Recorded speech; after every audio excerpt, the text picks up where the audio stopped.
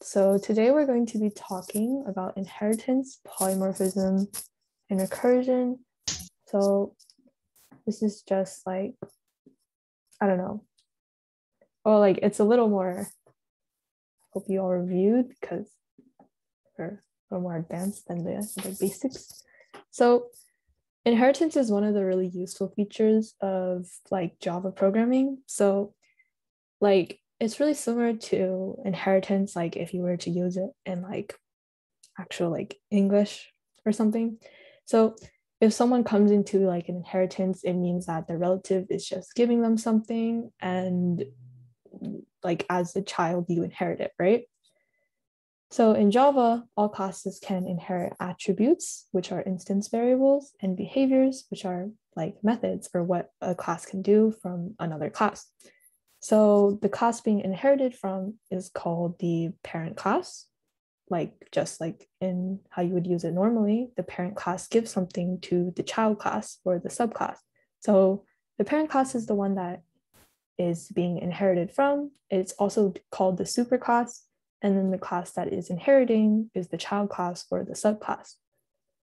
So when one class inherits from another, we say that it is the same kind of thing as the parent class, so the class it inherits from. So it sounds kind of weird, but like here you have like car, I believe. Okay, inherits from a vehicle, and then a motorcycle is a type of vehicle, so it also inherits from vehicle. So why would you use inheritance? So inheritance is this like concept of reusability. So when you want to create a new class and there's already a class that includes some of the code that we want, we can take our new class from the existing class. And by doing this, we're reusing the methods of the existing class. And also allows you to reuse like, so it basically just gives you the data and the behavior from the parent class.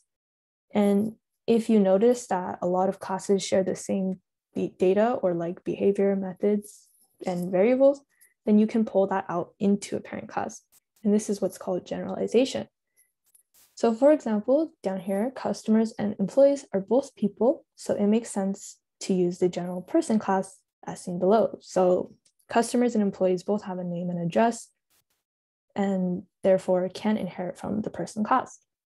And you only use inheritance when the child class is really a type of the parent class. So if you aren't sure if a class should inherit from another class, you just ask yourself, can you substitute the subclass type for the superclass type? And in this case, you just ask, is a customer a person? And well, yeah. So, and is an employee a person? And yeah, that's also true. So you could use inheritance on the customer class and the employee class and inherit from the parent class. So like something that wouldn't work would be like books and authors. While they might be related and books have authors, but authors aren't a kind of book and books also aren't a kind of author.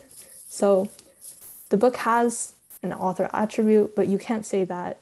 So like you can't say that an author is a book, therefore you wouldn't use inheritance here. So inheritance is also useful for specialization, which is when you want most of the behavior of a parent class, but want it to do one thing differently or add more data. And this example below can also be seen as specialization. An employee is a person, but also has a unique ID. And a customer is also like a person, but has a credit card information, which is unique to the customer. So how do we use inheritance?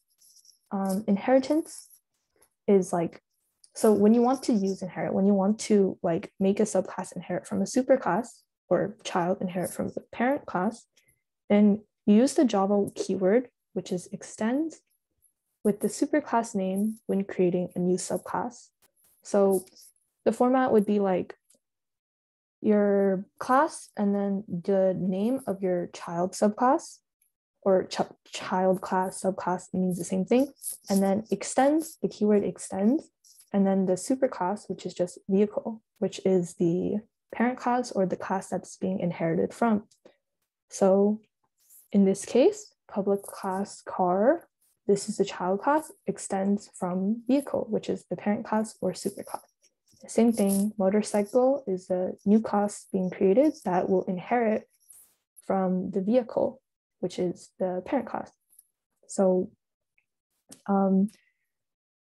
when subclasses are, when you do this means that the subclass, the new class, will inherit public methods from the superclass that they extend and the instance variables.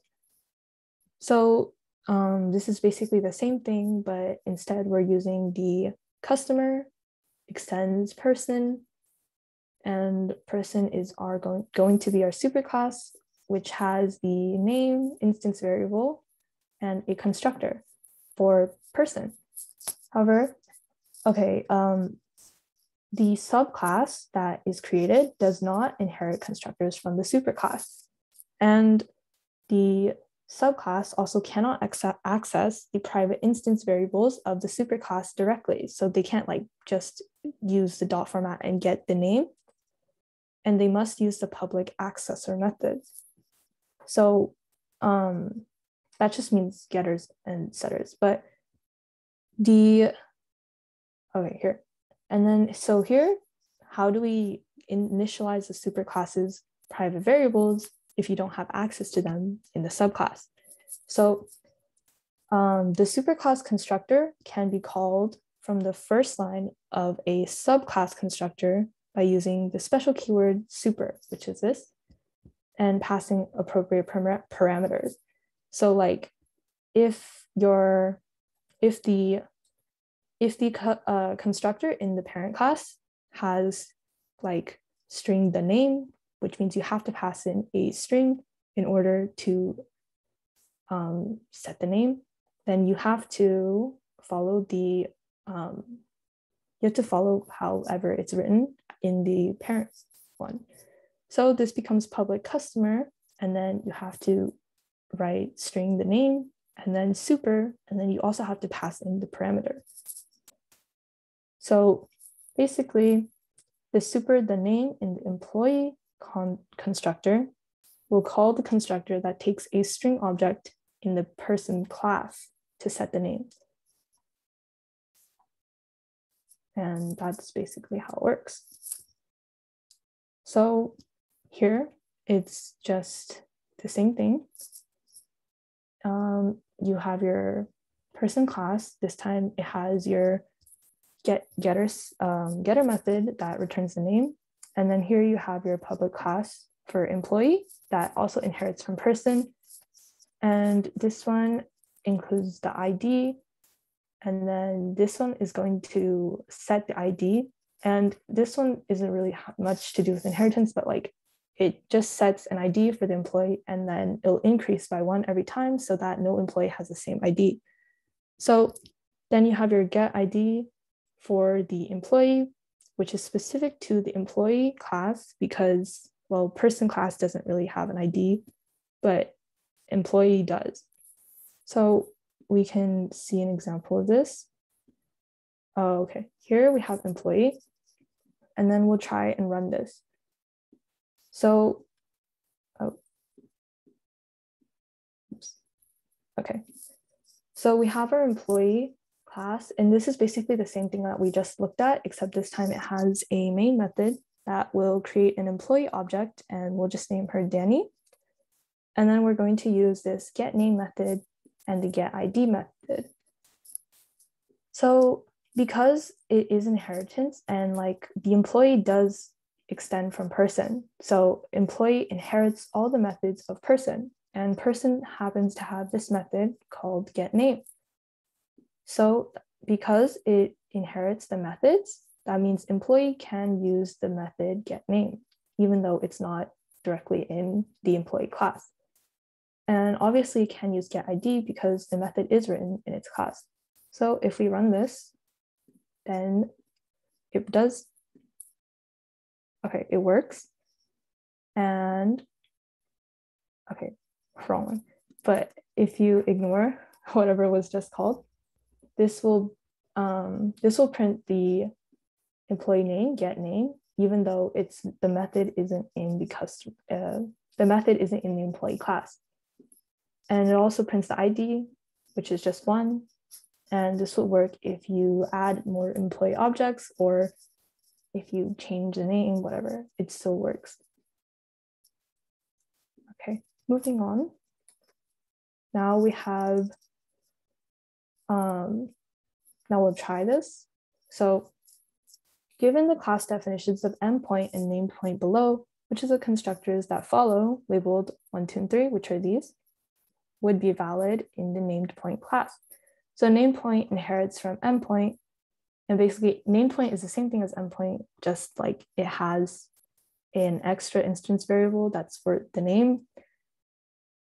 And these are the 3 constructors that are possibility. And now we have to determine which of these work.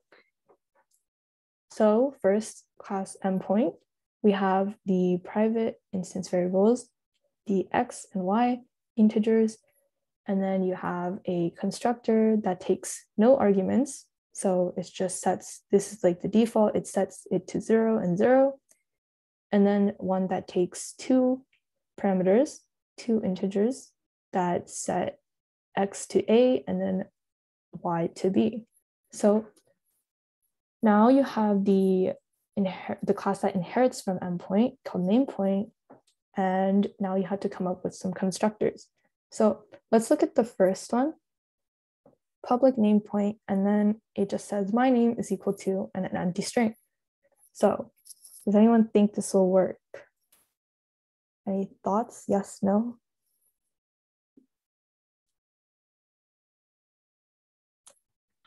Yes. Okay, good job. It does work. And the reason this is because it doesn't try to access the private variables that are in endpoint, and it only uses, or like it only accesses the ones that are already defined here in its class. So this does work. Now let's move on to the second constructor, public namePoint, and then it passes in an integer, and then a string name. Then it tries to set my x to d1, my y to d2, and then my name to name. Will this one work?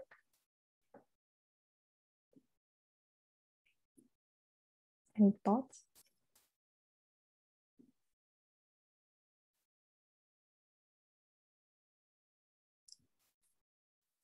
Okay, well, this one actually won't work. And this is because the children class don't have direct access to private fields.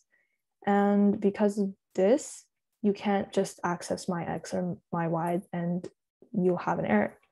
So the way to fix this is by using the super call, which is basically just calling the constructor that takes the whatever's passed in, which leads us to part 3. So instead of just directly setting my x and my y to d1 and d2, we use the super constructor or super to call the parent constructor, which is this one. And we basically just use the 2 integers that we passed in, and then we use it in the constructor here to set my x and my y to d1 and d2 respectively, and set the variables here. And then my name equals name, that works because, well, it's already declared in the class itself. So the correct answers will be 1 and 3. Now we're going to try to make a class square inherit from rectangle. And our first step is to make a class square inherit from rectangle. And this is our class rectangle. First, we have some private variables, including length, width, and area. Okay, actually, just ignore area, but length and width. And then we have our constructor for length and width. And then we have a constructor with 2 arguments, which sets length to an integer L and width to an integer W. So then it asks us to add a square to inherit from rectangle, a no argument constructor that calls rectangle's constructor with super, and then add a square constructor with 1 argument for a side that calls rectangle's constructor with 2 arguments using super as well. And then it tells us to test drawing the squares.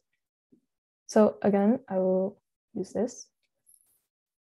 This is basically the same thing.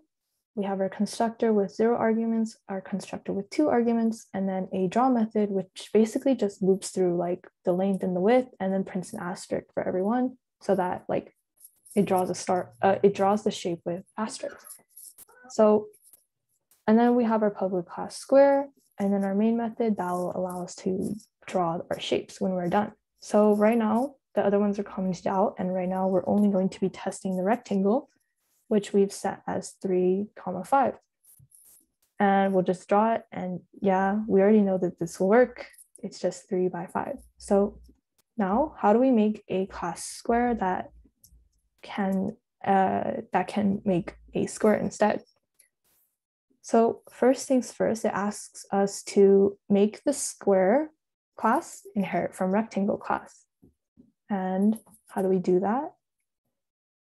Does anyone have any ideas?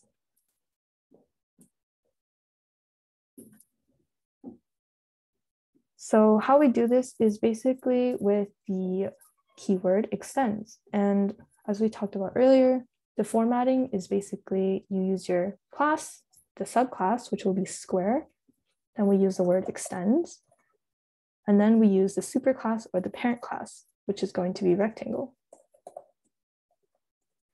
And there's no errors, so it worked. And now we're going to add a square no argument constructor that calls rectangles constructor using super. So now I have to write a constructor. So our constructor for square will be public, and then it will be square because that's the title of our class. And then from in here, we'll just write super. Okay. And that's basically just our square constructor following this one. We're going to be making the length and the width both equal to 1, and it should work. And this one is, okay. This one is just the same.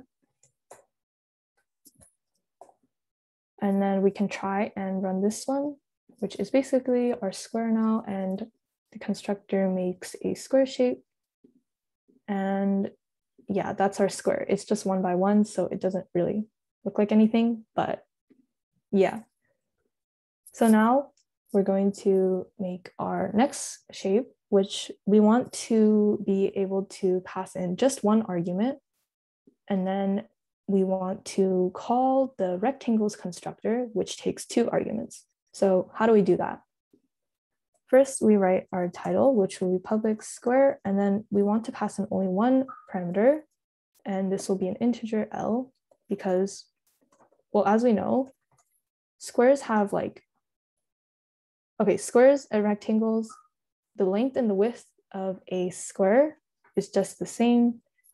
And then if we only pass in 1 integer for the length, then we can use this integer as the same as the value for both the L and the W, because they don't have to be different when we pass them into the rectangle constructor. So basically what we do now is we just pass in L twice, or for both the first value and the second value. Since it's an integer, it doesn't really, it's an integer, and this one requires 2 integer inputs, and this is what we pass in to call the parent constructor, which is here. Now we just run this to draw our square with a length of 3, which will set both our length and our width as 3, and then make it possible for it to be drawn. So now we just draw this, and it should be a 3 by 3 square, which it is. Any questions?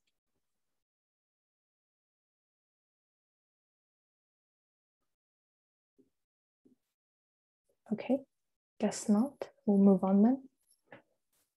So another thing is an inheritance hierarchy. So if you have multiple subclasses that inherit from a superclass, you can form what's called an inheritance hierarchy, and where every subclass is a kind of the superclass. So for example, here is an inheritance hierarchy of shapes. So a square here is a rectangle or is a type, either way. And then a subclass of rectangle. And then rectangle is a shape or is a type of shape, and therefore will be a subclass of shape. And then here, same thing, a circle is a or is a type of ellipse, and an ellipse is a or is a type of shape. Triangle is a type of shape, and yeah, that's basically how it works. So one of the main reasons to use an inheritance hierarchy is that the instance variables and methods from a superclass are inherited and can be used in a subclass without rewriting or copying code.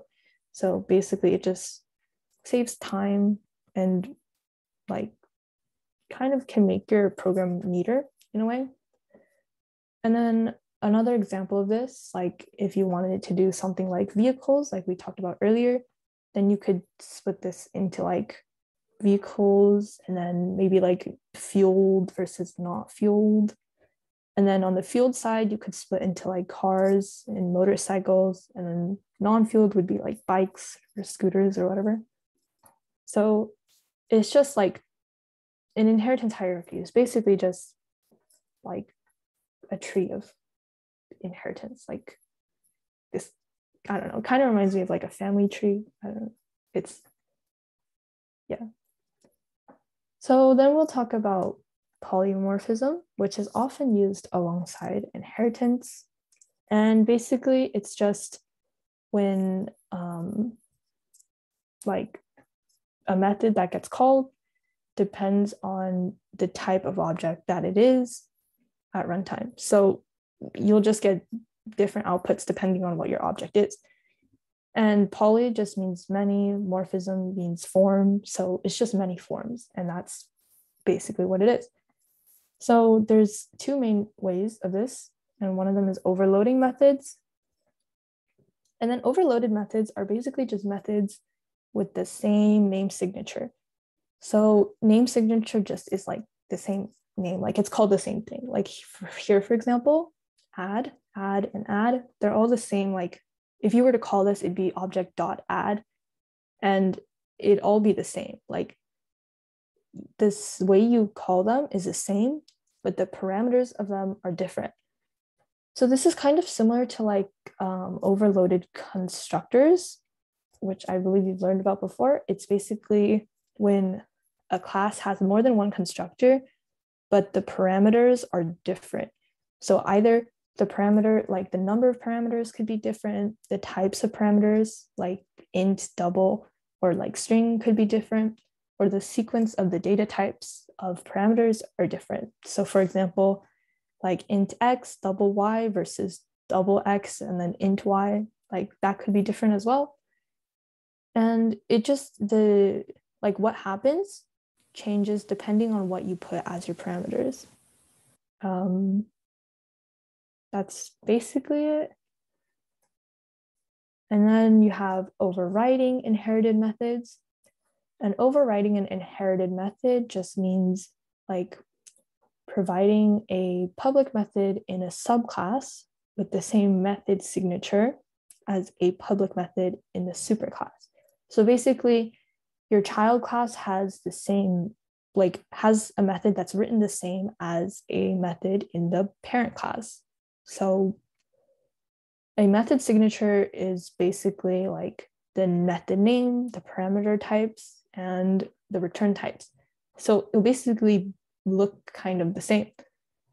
And when this happens, the method in the subclass is called instead of the method in the superclass. So the child class is called first, or like the program looks through your child class to see if that method exists first. And if it doesn't, then it looks in the parent class. So an example of this would be this class. So we have a public class pet and or called pet, and then it has a name, a type, then your constructor, string name, string type, and it'll just set the name and the type. you have your getter methods, and then you have a speak method, which if you have a pet object and then you call it to speak, it'll automatically print out this, GR, okay? Then you have a dog class that inherits from the pet class. Same thing.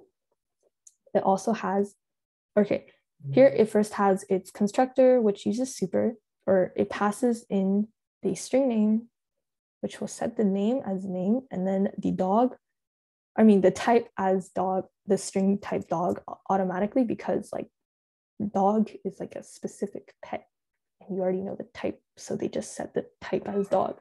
So this super constructor just calls the parent constructor and then sets the name as whatever you pass in as the name, and then the type as dog. Then it has a speak method, and this is what overriding is. So as you can see, the method signature is the same. Like this is called, it's called the same thing. It's called speak. The parameters are the same, which is none. And then the return type, which is void, is also the same. So if you were to have a dog object and you were to tell, like you were to have the object.speak, then it'd print out woof instead of gr. So yeah, that's just overriding. We'll check the like specific class first before checking the parent class for the method. Same thing with the cat. It has its constructor that calls super name, and then instead of dog, it has cat. And then you have your then you have your speak method. And this time, if you were to have a cat object and if you were to call it to speak, then it'd print out meow instead. So like if this dog method did not have a speak method, then this would, and if you were to call it to speak, since it does inherit the parent class methods, and this speak call would print out whatever this prints out instead. Because if the child class does not have the method, then it checks the parent class and then it prints out whatever the parent class will ask you to do. So yeah, that's pretty much it for overriding. And now we can try this. So what will be returned if we run this program? And this basically just creates a public class greeter, which says that the greet will print out hi if a greeter object is called to greet. And here's our main method. We first create an object G1 as a greeter, and we print out what G1.greet is. And then we have our second class mean greeter that inherits from the greeter method. And instead, our greet method for mean greeter says go away. So if we have a G1, which is the greeter, the parent method, and G2, which is our subclass, the mean greeter, and we print out both of their greet methods, what will it say? Any ideas?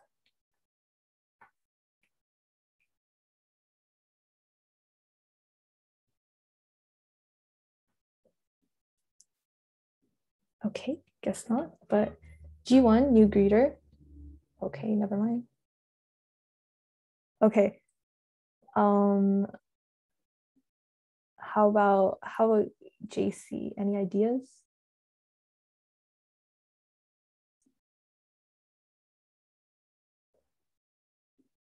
Okay. So we'll just follow this G1.greet. And since it is a greet object, we'll look in this class and it just returns hi. So the first system.out statement will print out hi. And then the second one is asking for G2. And G2 is a mean greeter. So we'll go check that class first. And it says, and it does happen to have a greet method.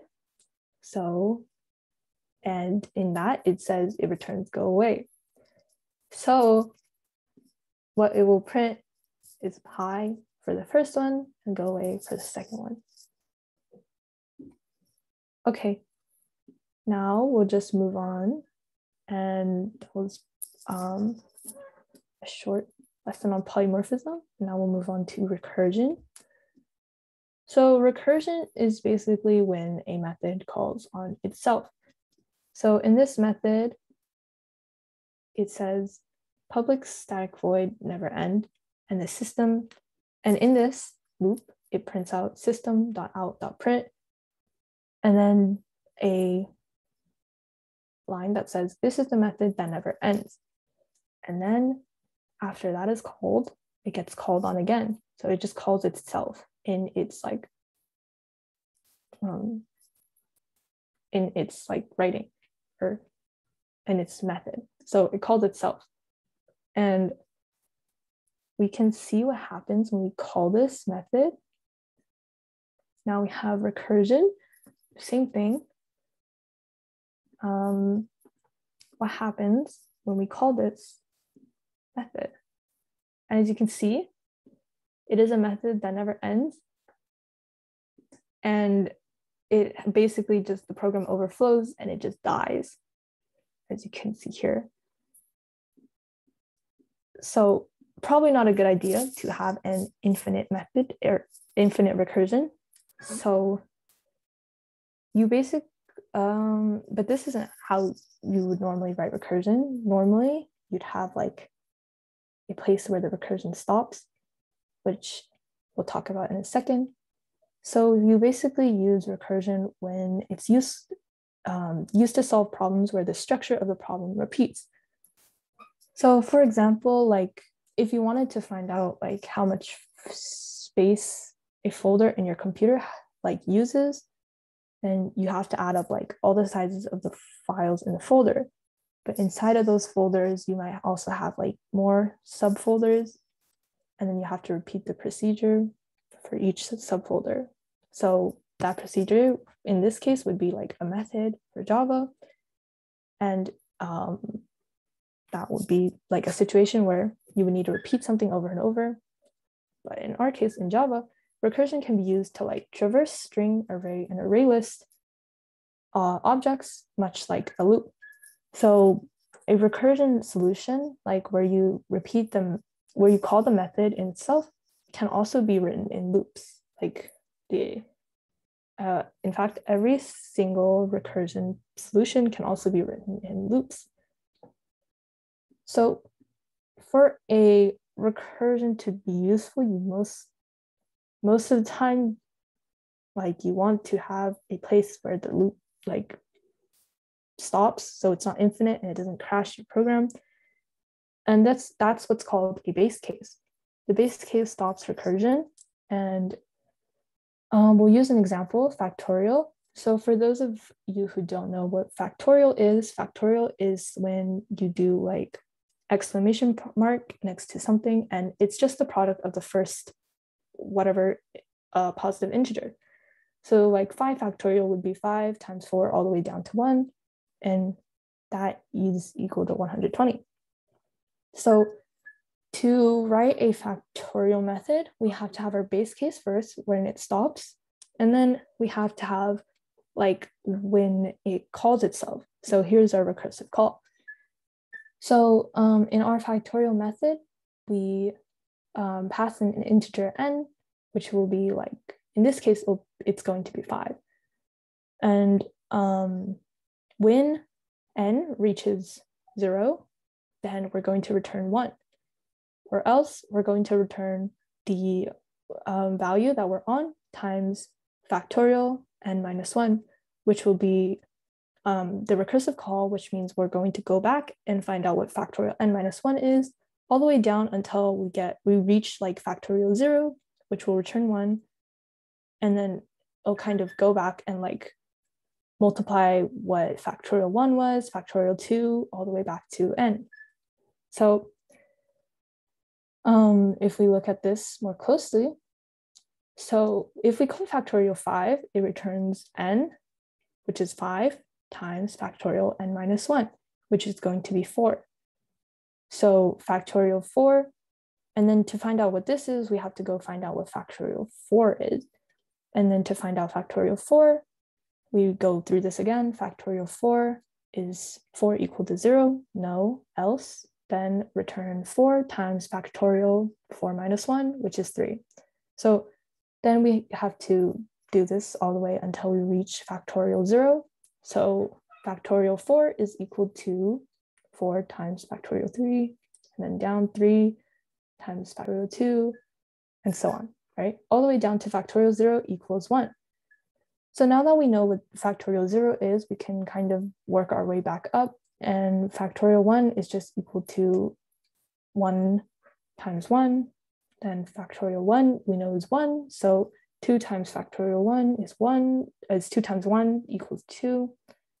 And then, yeah, basically we work our way back up. 3 times 2 equals 6, 4 times 6 is equal to 24, and then 5 times 24 is equal to 120. And like we did that, like what we did earlier, which we found that 5 factorial is equal to 120. This program also tells us that 5 factorial, or factorial 5, is equal to 120. And that's basically how recursion works. You just call your own, like you call the method in itself so that it loops until you find what you're looking for. Any questions on this?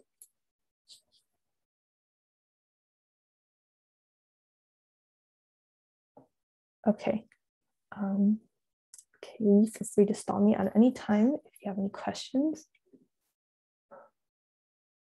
Now, we'll try this one. Let's just try and figure out what this mystery method does. So first of all, we know that this is recursion, first of all, because it calls here mystery. It calls the method in itself, and it has an if and else statement where if n equals 0, then you return 1. So this is our base case, and this is our recursive call. So let's just test out like what this returns first. So if we were to put 5 as our integer n, then first we go through this loop. It's not equal to 0, and then we return 2 times mystery n minus 1, which is 2 times mystery 4. And this just goes like the same thing we did last time, where we just work our way down and then find out what's down here, and then we like kind of like go back up and fill in like what we were missing before. So this just becomes 2 times mystery 4, and then mystery 4 is equal to 2 times mystery 3, and so on. So pretty self-explanatory on how you find out what it returns. But now we have to figure out what it does. Now we know that mystery 5 is equal to 32. So what does it do? If we take a look at this, basically every time every time we go through this loop, we get returned a 2, and our final product is multiplied by 2, and then n, or what we enter at first, gets decreased by 1. And then n decreases by 1 all the way down to 0. And then when it reaches 0, we get returned a 1. And this is 2 times however many, we're not sure yet, until we reach 0. So basically what this is doing is for every n all the way down to 0, we multiply our value by 2. And we know that our last value is 1. So this basically is doing like how many 2s do we multiply for this number? And every time we multiply it by 2, then we take 1 away. And this mystery method is basically just it's just 2 to the power of what? And 2 to the power of 5 is equal to 32. So that's basically what our mystery does. If we take a look, every time n decreases, then 2 gets multiplied by 1. So it's basically 2 to the power of n. And now we can try to write a recursive method. So first of all, okay, our goal here is to write a method so that we want to write a method that will reverse whatever we put in. So I want to, it'll be like reverse, and then I'll insert a text here, and then we'll like using this recursive method, we're going to find out how, like what it is in reverse. So how do we make this work? Say I have a word that's like 4 letters, it's word, and I want to change it to DROW, right? Okay, and then how we're going to do this is by every time we like go through the function, I want to take the first character and then move it to the end. And then this will be like our function for now. And then I want to take what's left of the string and then do the same thing. So this, I want to take what's left and then move our first character again, and then behind the second words, or behind like what we just took out of the string. And basically I want to keep doing this until like we're left with no words. So it will be like this, and then this is our last like original string, and then I'll take this and move it to the end, which is nothing left. Well, there's kind of nothing left. So then if we were to add this up, then it'd be the reverse of the word. So how do we do this? We've already figured out that our base case is going to be when the text or the string is equal to 0. So my text.length is equal to 0. And that's when we will return an empty string so that, okay, that's when I'll return an empty string so that like we don't go on forever, like it's not infinite. And then here I'll write the else statement, which will be the recursive call. And then we will return, we first want to, as we said earlier, we want to first take the first, or we'll do the rest of the word first, or we'll call the statement, or we'll call the method on the rest of the word. And then we'll move the first letter of the word to the end of the word so that like, so this will be separate until the method finishes doing the reverse method on the rest of the word for each time. So we work on ORD while we ignore the W, and then O is our first letter of the new substring and also gets moved to the back, and basically all the way until this substring is just nothing. So we return the reverse of whatever is left besides the first letter. So it'll be substring, and then you'll have a 1 because that is everything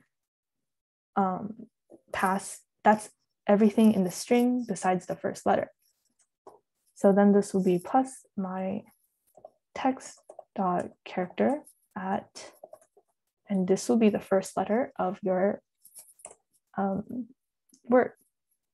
And then this should work. Now we'll go test it out on our IDE. And this is basically the same thing that I just wrote. And then we'll test it. We can use the word, or actually we can change it to something longer. And it will work. Okay, I'm not sure why this one printed, but this is what prints after you run this method, this recursive call. Any questions?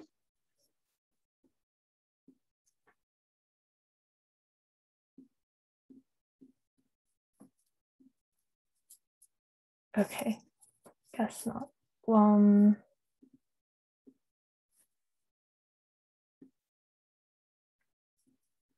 So now we'll try, actually, now we're going to run through this recursion.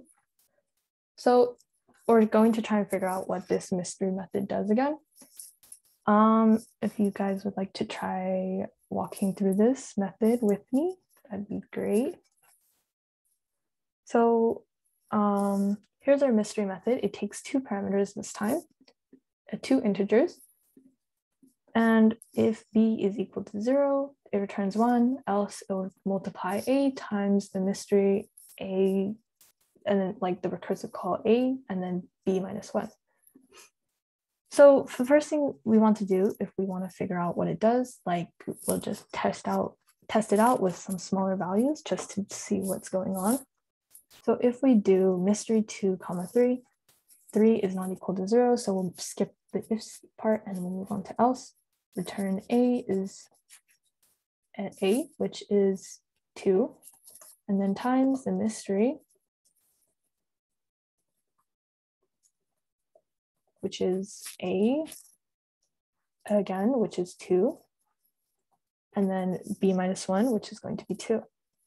And now we have to go through again, mystery 2, 2 is going to be equal to 2 times mystery, and then a doesn't change, and then b decreases, and it's going to be 1. Mystery 2, 1 will be equal to 2 times mystery, and then we'll finally reach 2, 0.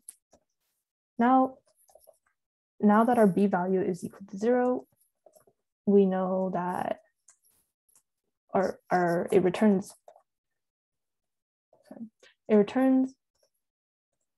1. And now that we know what mystery 2, 0 is, we can just plug this in for the rest of the values. So this becomes 2 times 1. This becomes 2 times whatever this was, which was 2, and then 4, and then 2 times 4, which would be equal to 8. Now we find out that the mystery 2, 3 is equal to 8. Now, what this is basically doing is every time we run through this, our a stays the same. Our a never changes, but the b decreases by 1. And every time we go through this, we multiply a by itself one more time. And all the way until b is nothing. So basically what this is doing is multiplying a by itself b many times. So this is basically exponent. So exponent, and then a is going to be our base number, and then b is going to be our power. So basically what this is doing is a to the power of b, if we look at this closely. And that's kind of what recursion is useful for. And that's kind of what we covered today. So what we learned today was inheritance is when one class can inherit objects or instance variables and methods from another, and this makes it easy to reuse another class by extending it or inheriting from it, which is called specialization. And you can also pull out common instance variables or methods from several related classes and put them in a common parent class, which is called generalization. The parent class is the one being inherited from, also called superclass. A child class is the one that's inheriting, and it's also called a subclass. Polymorphism is a method that gets called when the code is run, depends on the type. Okay, this is when a method. But so it just depends on the type of object. And if the method isn't found in the class that creates the object, then it's going to keep looking in the parent class and like keep looking up the inheritance tree until it finds the method. And well, yeah. And then overloading is when at least two methods with the same name, but have different parameter lists. And then the parameter lists differ by the number of parameters or the types. override is when a child class can have the same method signature, which is the method name and parameter list, as a parent class. And then when the program is run, it will look for the method in the child class before it looks for the method in the parent class. Extend is the keyword that is used to specify the parent class to inherit from. So the formatting of this would be like public class, the child's name, the class, the subclass, and then extends, and then the parent name or the parent class or the superclass. Super is the keyword used to call a method in a parent class. And this is useful if a child class like overrides an inherited method, but still wants to call it. And this is also just used to like, for the constructors to call the parent class, the parent constructors.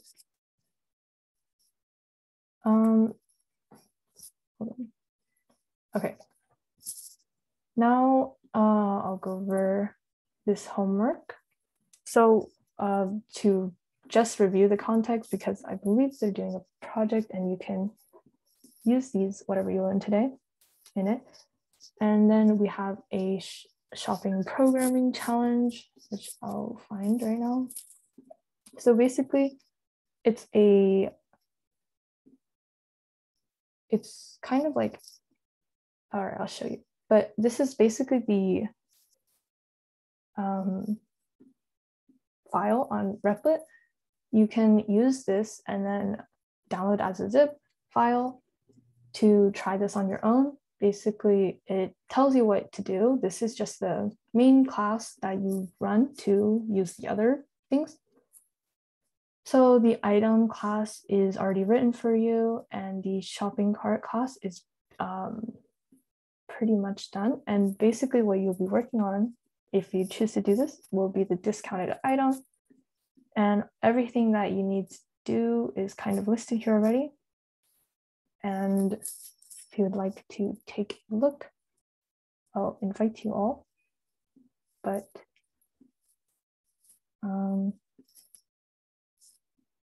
yeah, if you would like to take a look,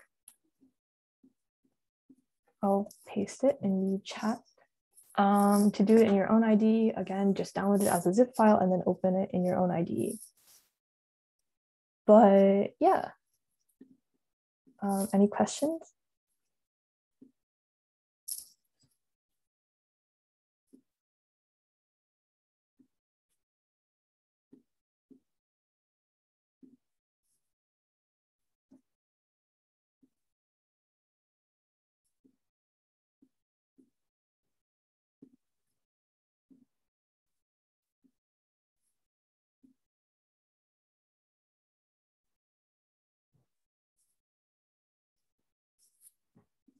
Okay, if there aren't any questions, I guess we can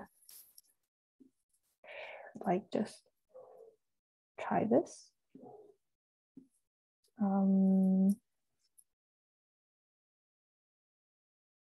Okay. Here, it'll ask us to add an instance variable for the discount. And basically, we already know that discounted item is inheriting from item. And yeah, so this basically just becomes, we want to create an instance variable for the discount. So this becomes private double discount. Actually, I have this on, okay, never mind. So, and then we have to add constructors that call the super constructor. So like we did earlier, we're going to do public.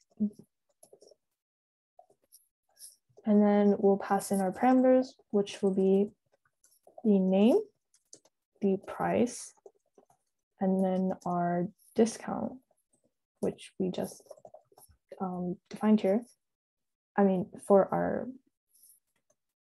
new item. So this will become, since we can take a look at the item and it has this one, this constructor that we want to use because we want to pass in 3 parameters. So this is the one that we're going to want to use because we want to have a name and a price and then also a discount. So to do this, we just did super and then the name and the price, which we passed in already. So this will be super name, comma, price. And then the second part, since discount is already defined here, we'll just do discount equals, and then what we pass in, which will be discount. Okay. And then it asks us to write getter setter methods for discount, and we kind of, well, it kind of does it here, but instead of 0.0, we'll place 0.0 with discount. And then here it asks us to add a toString method that returns a call to the super toString. And this is basically, it asks us to call this one. And this is, super can also be used to call parent methods. So to do this one, you do like return or public string toString and return super, but then you do dot toString. So this will basically go look for the toString method in the parent class, which is item. And then the discount in parentheses using the super.value toString method. So this also, you're also going to call the parent method or the method from the parent class value toString. So basically just this plus super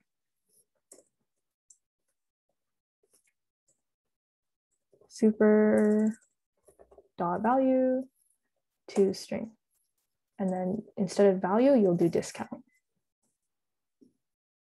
And yeah, there's a little more to do to this, but that's basically it. You guys should go try this on your own to get a better understanding of inheritance. And yeah, I think that's it for today.